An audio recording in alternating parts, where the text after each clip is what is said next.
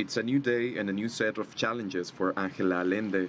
For 4 months now, she's been feeding herself, her husband, and their 5 children with the scraps she finds in garbage bins, outside restaurants, shopping malls, and supermarkets. The worst part of all this is to see my children scavenging for food. It breaks my heart. My life changed in a blink of an eye. Ángela's life changed dramatically after the family who employed her as housekeeper left the country.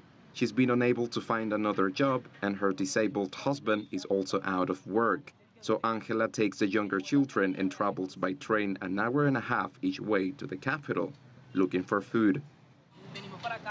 My children and I, sadly for now, need to stay here almost all day waiting for someone to take pity on us and give us something to eat.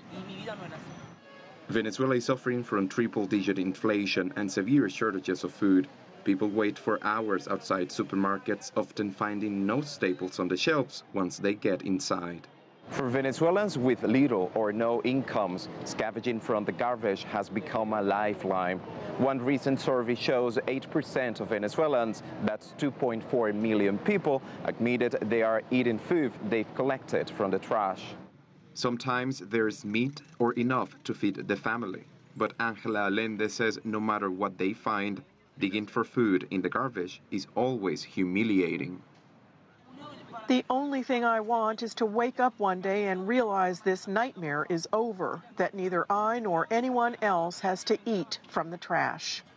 For Ángela and her children, some days are better than others, but for the foreseeable future, most of their meals will come from what's discarded by others. Juan Carlos Lamas, CGTN, Caracas.